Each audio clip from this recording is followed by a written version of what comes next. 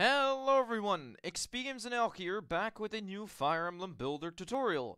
Today we're going to cover how to make, or the topic about how to make your conversations in Fire Emblem a bit more lively, as well as I will teach you a little bit about typing out a conversation and how to do dialogue. So, yeah, let's get started. I'll grab the text editor menu. Last episode, we made a talk conversation which switches music, and as well as I showed you how to make a new conversation altogether, and you can do that switching the music and backgrounds and stuff by calling upon this command, the load overworld faces command. If you want to switch the background or the music mid conversation, be sure to check out last episode. So, in this episode, I'll show you how to make your topics or conversations a bit more lively. So, first, let's start with a completely blank conversation, actually. I'll make a new one real quick. There you go. So we've made a new one, and what you want to do is, you see it's completely empty, and you cannot start typing immediately, because if we do this, what will happen is in this simple menu, this is how the conversation looks. The game is like, this is how the conversation in-game would look, what it would look like, and as you can see, it's just a line of text. There's nobody speaking, nothing is happening. So what we want to do is, first you want to go to the simple menu, and what you can do here is double click, and then you get all of these options over here. What we're going to do first is we're going to click on the character tab, and we're going to select a place. Now let's say left middle, which is a good place, I think. And left middle is the left side of the screen. The character will be facing right when their portrait, unless their portrait is flipped. But they will be facing right. They will look to the right. And if we select right, then the character will, of course, look at the left. You can also select the outside, which means that the character will be outside of the screen. What this does is your character is outside of the screen, but you can still make a text box appear, which is nice for if a character walks away and you want them talking outside the screen. So we'll put me or Erica in the left, and let's say we'll put Franz. I like Franz. We'll put Franz in the right middle, so that they're facing each other. Let's remove this real quick. So now we have two characters loaded in. I'm going to make this on the serif option. You can make a character talk. So let's say, "Hi Franz, how are you?" for an example. And as you can see, I put this at 0003 command here. The at 0003 command is like the little green arrow that appear in text boxes. It requires input from the player. So if I type this with this 0003 command, the game will not go on to the next line until I press A on the Game Boy Advance. So everyone will see "Hi Franz" until they press the A button, then it will go to the next line. And text boxes in Fire Emblem Game Boy Advance can display up to 2 sentences. So we're going to do that because you do not want the player to press the A button every single line. That would get a bit boring. Then you would have to press the A button for one sentence. That would be a bit bland. So let's change this to 001 capital F, and then the game will automatically skip to the next line. So you do not have to press the A button. So now what will happen is the game will load "Hi Franz, how are you?" and then it requires an A press to go on to, for an example, the "I'm good" or something like that. So this is the basic sentence editing. Let's load this in real quick, and then we have Franz say like, "I'm good" or something. So you will see "Hi Franz, how are you?" and if you press A, then you will go on to Franz that says "I'm good." So that is the basic editing of just sentences and text, dialogue between characters. But there's there are a couple of other things you can do in conversations. you can move characters and you can make them jump, for an example. As well as you can erase them and make them appear. So what we're going to do is we're going to make another character appear behind Franz, and this will be like, I don't know, what's a cool we'll do Ford. Ford is Franz's brother, seems appropriate. So Ford will now, with the display command, you can select a position, again, just like I did with me and Franz.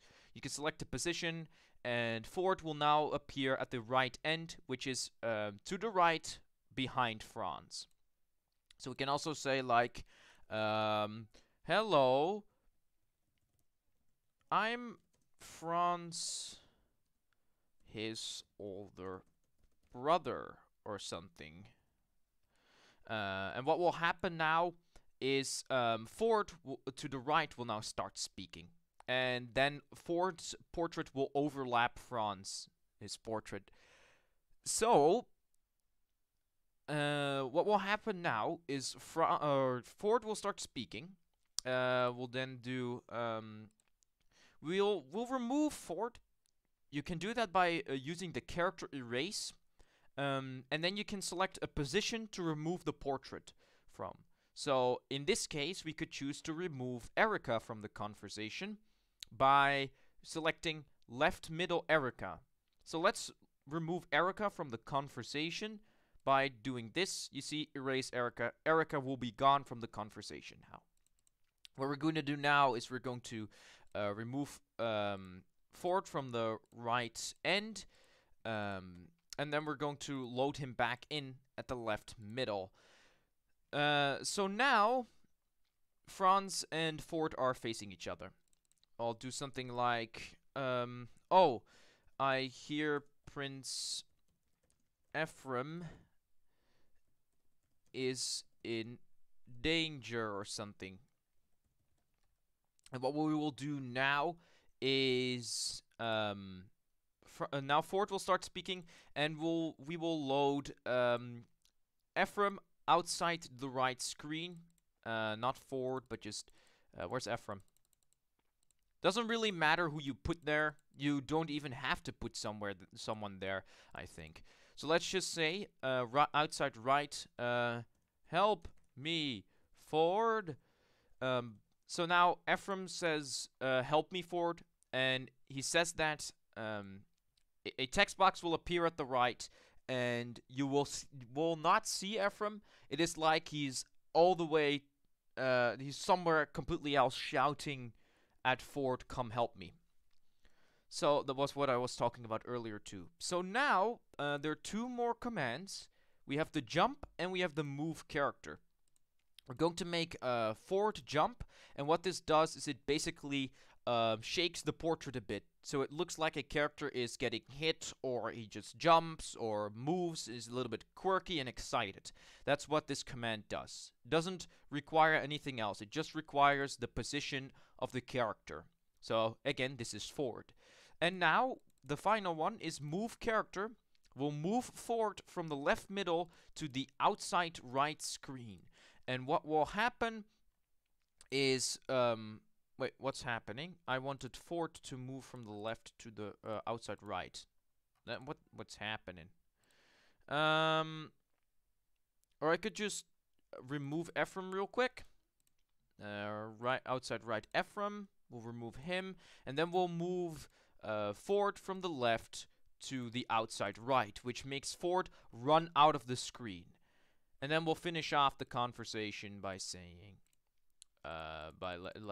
Franz says, that was idiotic. That's the end of the conversation. I do not know if we have to remove Ford. I'll just do that for safety measures, just so that it looks good. So now what we have done is we display Erica on the left, Franz on the right. Erica will talk, Franz will talk, then Ford will appear behind Franz. He will talk, Erica goes away, Ford moves to the left. I erase him here and display him at the left so that he's correctly flipped to face Franz. And Ephraim shouts, help. Then Ford comes to rescue him, and Franz nicely finishes off the conversation. So I'm going to change the conversation real quick by going to the event editor and changing the conversation we added to the game last time. So that should be this one. Yep, I've set it. So now let's load the game. Right, you can see it appear right now. Alright, we'll restart the chapter, Ancient Horrors, and if correct, we are able to talk to Seth, and what will happen is the conversation between me and Franz will start. So, hi Franz, how are you? I'm good. And then, as I said, Ford appears. Hello, I'm Franz's older brother. Then I leave. Ford swaps, or like flips, in a way. Oh, I hear Prince Ephraim is in danger. Help me, Ford! Then again, right outside the screen, Ephraim is calling for help. Ford jumps and rushes out of the screen. That was idiotic. And that was that. The little sound bug at the end, that was because of the, last time the conversation had a little music change in it. But that was not relevant for this convo, so that played all at once and then was removed. So yeah, that is how you make your conversations in FEBuilder a bit more lively. I hope you enjoyed. If this was a useful video, be sure to hit the thumbs up button. Be sure to leave a comment down below if you like the shorter videos or you prefer the more detailed, longer ones. Let me know your opinion. I'd be glad to hear what you guys have to say. And consider subscribing. Really helps out the channel, and it motivates me to make more videos like this. Anyway, I'm XPGamesNL. I hope you enjoyed this tutorial, learned something from it, and I will see you in the next one. Goodbye!